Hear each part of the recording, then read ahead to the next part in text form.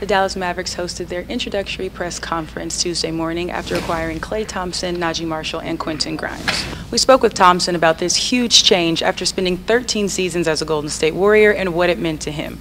He stated, "Sometimes a breakup is necessary to do the right thing. He's been in California his whole life and he needed a change of scenery, and he felt that this change of scenery could do wonders for him."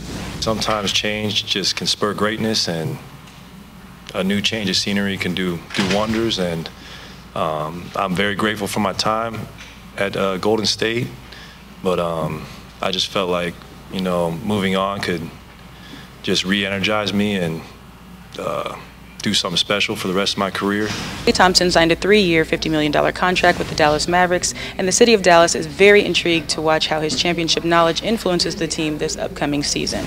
For all things Mavs, tune into Spectrum Cable Channel 15 Wednesdays and Thursday nights at 11 p.m. I'm Faith Knight, and you've just been credentialed.